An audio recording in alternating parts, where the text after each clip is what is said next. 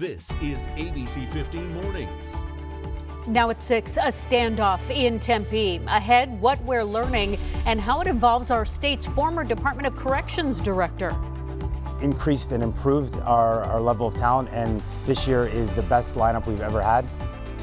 It's one of our state's biggest events, and the excitement is building. We get an inside look as crews get ready for the Phoenix Open. Can't believe it's time already, but that's not even the only big event on the books this year. Later on, our Josh Figerio has a breakdown so that we can start making plans for the whole family. There really is something for everyone. Festival season is upon us soon. We say good morning to you, dark and early, but we're glad you're starting it off with us as we get a live view of Tempe and the Mill Avenue Bridge. There are some cars out there on the move bright and early. I'm Nohelani Graff.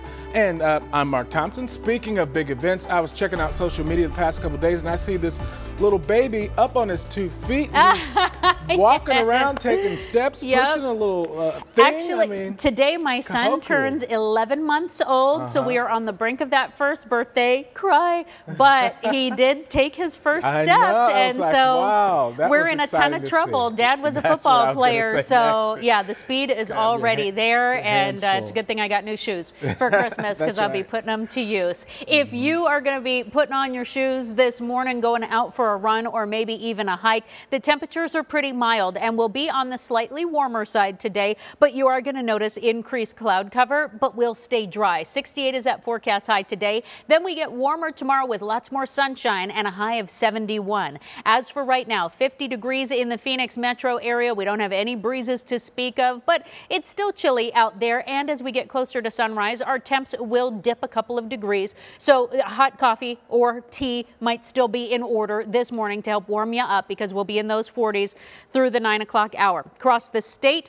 we're a couple degrees above freezing in Flagstaff, but still in the 30s north of the rim. Central portion of the state in the 40s, although Payson has now dipped into the upper 30s, so a chilly start there. But overall, we're about 10 degrees warmer at this hour than we were 24 hours ago here in the valley. It's about a 5-degree difference in the positive side here in the valley. So I'll walk you through the rest of that weekend forecast, show you what you can expect hour by hour coming up in just minutes. And we want to start with some breaking news right now out of Tempe. One person rushed to the hospital with some serious injuries after they were shot near 8th Street and Dorsey Lane.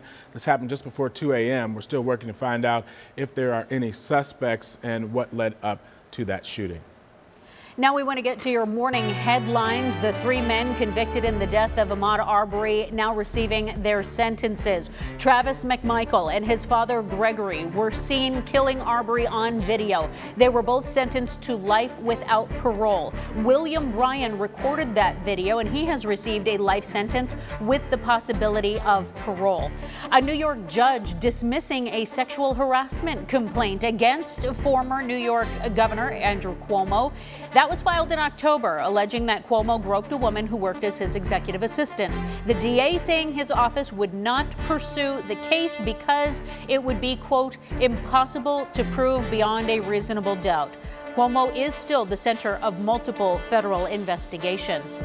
2 lawyers arguing against the federal vaccine mandate in the Supreme Court are now presenting their cases remotely after testing positive for coronavirus. The Supreme Court hearing arguments on 2 policies, one requiring large companies to require vaccination, the other requiring healthcare workers to be vaccinated. Now to another big story across the valley. Retired Department of Corrections Director Charles Ryan in custody following a dramatic standoff at his Tempe home. ABC 15's Vinton Blandon with a look at what we know so far. Arizona's former Department of Corrections Director now at the center of a police investigation. A chaotic scene unfolding at the home of Charles Ryan off Warner Road in Tempe. Officers tell us they went to Ryan's home Thursday answering a call about a self-inflicted gunshot wound, later learning it was Ryan who had shot himself in the hand. And when police got there, things got even more intense. Ryan's wife and daughter managed to leave the home unhurt. But police say Ryan barricaded himself inside, only to come out a short time later, pointing a gun at officers. The retired DOC director then running back inside. That's when a SWAT team and negotiators were called in. Ryan eventually came out and was taken into custody. He's now in the hospital under police watch. In Phoenix, Vincent Blandon reporting.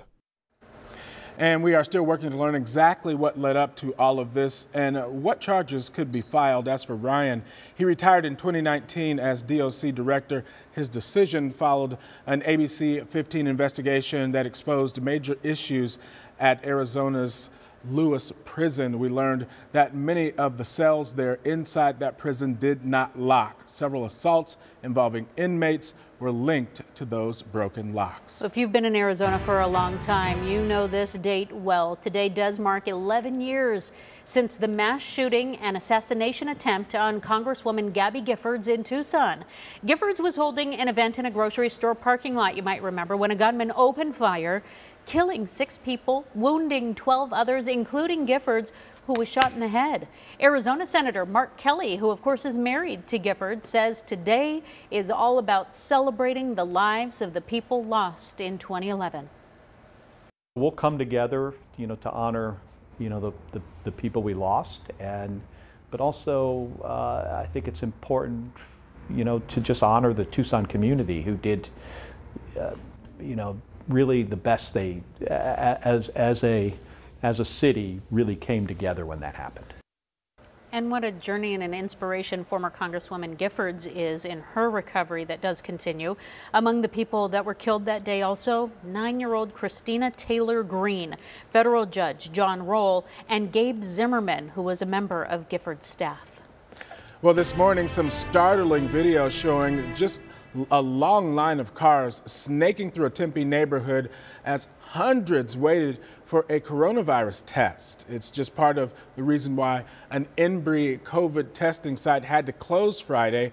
Embry tells us that the high demand for the COVID testing and staffing, well, it forced that closure. People were asked to go to the Mesa Community College site instead. Embry told us that they're working to reschedule for the future, and in a way that prevents traffic jams that led to the 5-hour wait times that we saw this week. It's really unfortunate, but it's commendable for the individuals who are waiting it out, just in doing that due diligence and continued exposure to everyone. Embry is also trying to recruit more staff. They've increased wages to $20 an hour and added a $200 starting bonus after some 40-so hours of work. Well, it's getting harder and pricier to get Phoenix Suns tickets. For the first time in a decade, that team is having to cap season ticket sales. Can you believe that? I never thought we'd see that day. Well, the Suns, they say demand is so high, in fact, that there's now a virtual waiting list to get tickets. Now, prices are based on demand, and the Suns, they currently sit at the top of the NBA standings, the best team in the NBA right now. And if you want to check them out, they are hosting the Miami Heat tonight. That is, of course, if you can get a ticket. Well, today is your chance to get some of the hottest gear as well. The team shop getting a new shipment of the Valley jerseys. They've been sold out for weeks, but we'll put the new shipment on sale here shortly. But you don't need me to tell you got to get there early. That shop, it opens at 10, and jerseys, they're expected to sell out quickly.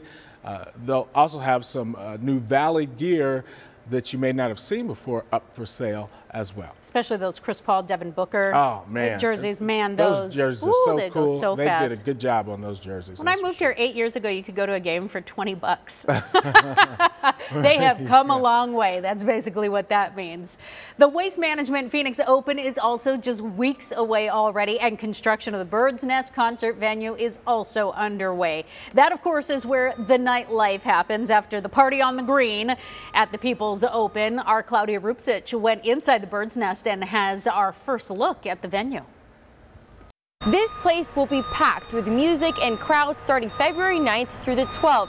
You can see it's a work in progress. The stage will actually be behind me. Organizers tell me they're expecting about 8,000 to 10,000 people out here each night. Across the street from the golf tournament, crews are working hard to get the Bird's Nest ready. Everything's back. Tournament chairman Michael Golding says they're happy to bring back the venue. The concert series was canceled last year due to COVID restrictions. This year we have no restrictions. We have 200 acres.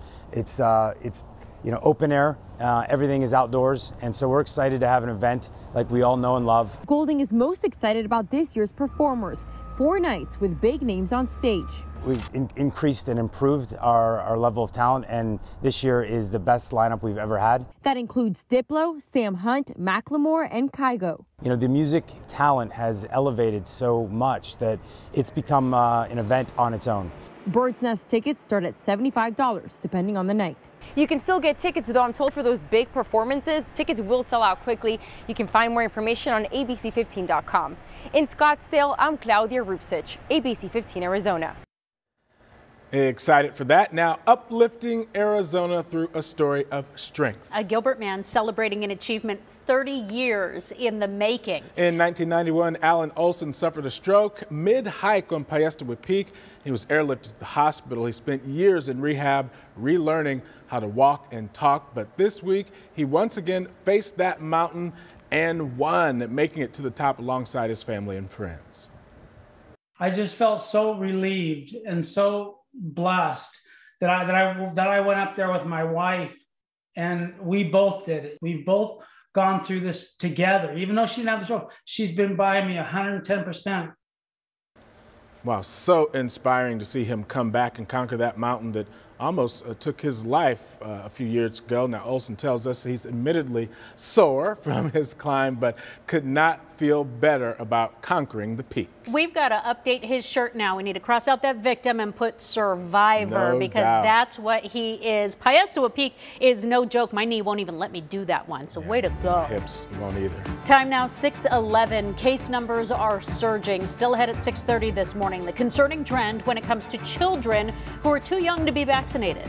And finding a source of water straight ahead, an Impact Earth report. We learn more about how the city of Goodyear is preparing as more and more people flock to the West Valley. Also, a heads up before we get to the break here, giving you a live look at the Superstition Freeway US 60 westbound. It is closed right now between Greenfield and Gilbert Road. Ahead at 6:30, we're going to be checking in with our Megan Thompson. She's got a full list of construction closures, including this one happening this weekend in the valley.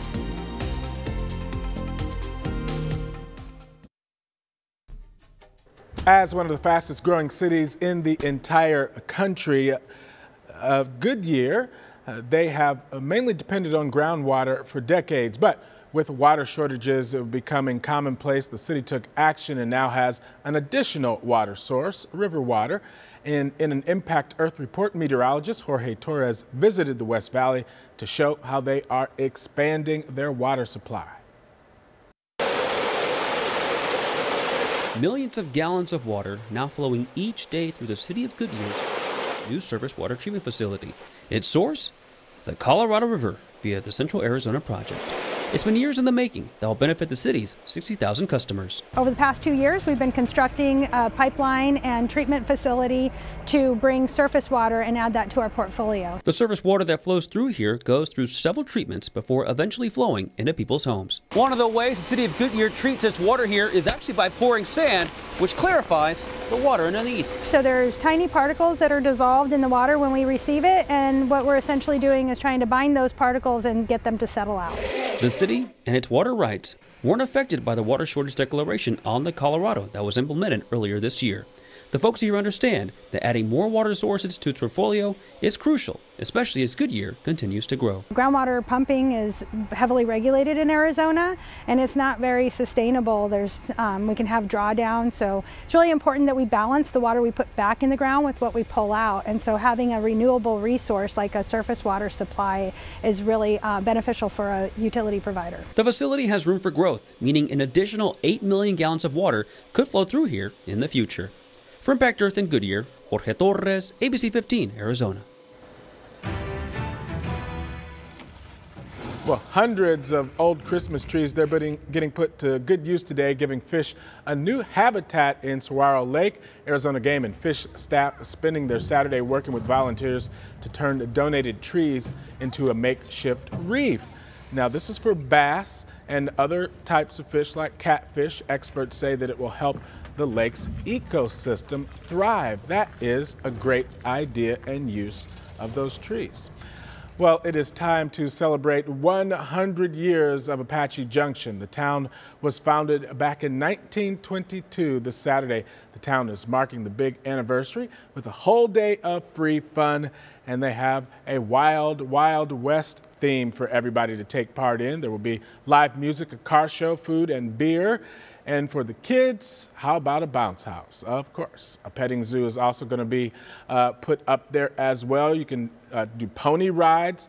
The night will end with a special fireworks display. This is happening at Prospector Park from 10 a.m. to 7 p.m. Have not been there yet. So a whole lot of fun happening out there. I'm still like really cool with the Christmas trees. I'm still thinking about that. That's such a great idea. Yeah. So cool. I guess that means I should probably take mine down and put it to better use. Okay, well, we'll talk about that later.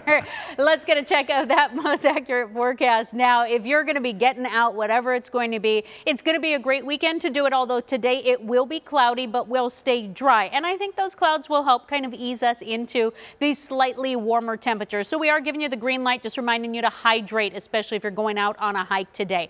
Our temperatures right now are pretty fair. They're in the 40s across most of the valley here. Low 40s in Maricopa at 41. It's 43 in Levine and Ahwatukee this morning. Mid 40s in Mesa, upper 40s in Glendale, those Deer Valley neighborhoods, and in Wickenburg. Across the rest of the state, we've managed to stay above the freezing mark statewide so far, but we're close to it in Flagstaff at 34 degrees. It's 37 in Window Rock, 34 in Heber. Payson has dipped into the upper 30s this morning as well, but otherwise, and we're at 36 in Safford, but otherwise we're in the 40s and 50s across the southern western portion of the state. Overnight hours, we did see some passing showers and snow showers up north and in the northwestern corners of our state, but we're drying out now. So if you're going out for a hike this morning, know that that sun does rise today at 7:33 this morning, so plenty of time to get out there, get it together, get on top of the mountain and watch it from the top. Maybe bring your coffee with you. Go do an easy one like Hole in the Rock or something.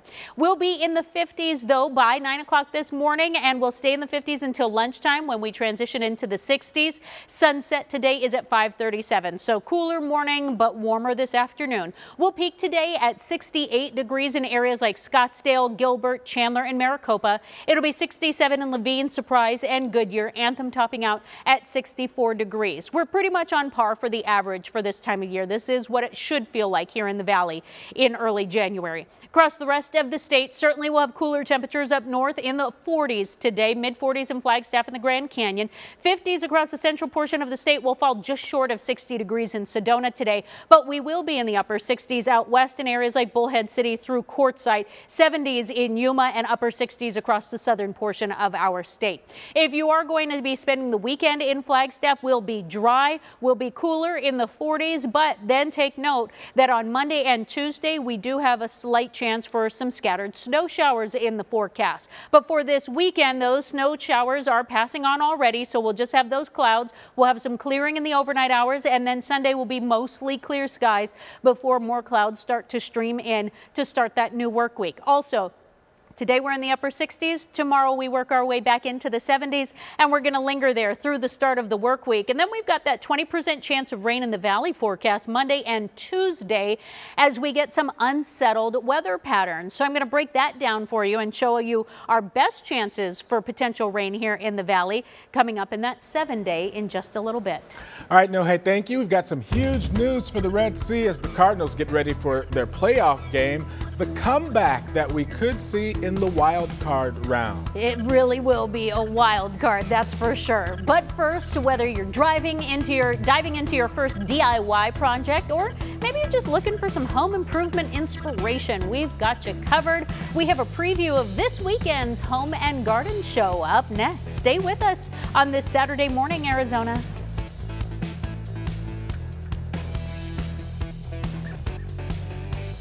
Thanks for watching ABC15 Arizona, streaming 24/7 on Roku and these streaming devices.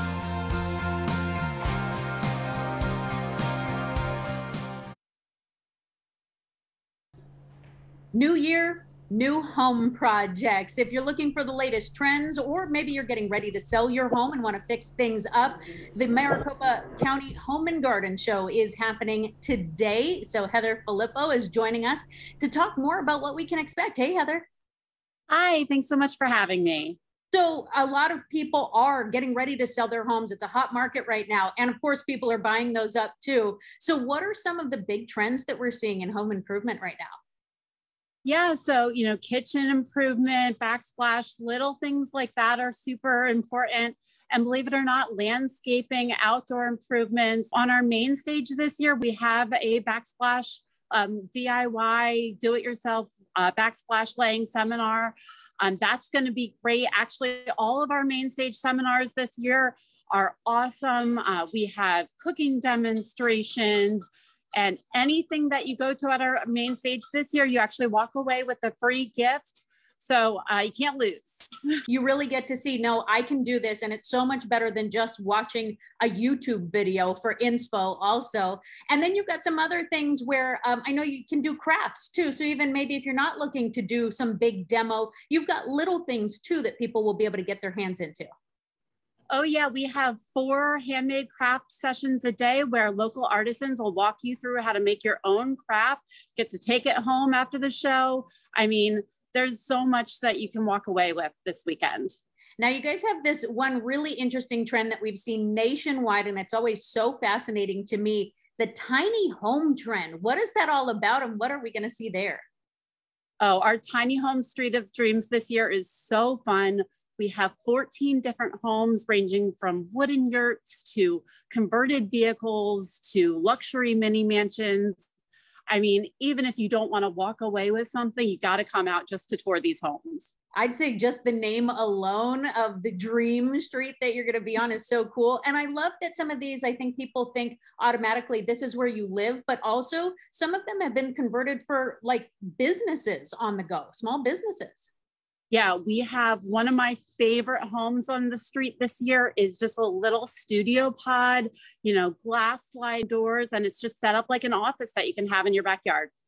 That's so neat. Okay, yeah. So lay out the pricing for me, any deals or specials that are going on. Yeah, so $6 at the door for adults, $1 for children 3 to 13.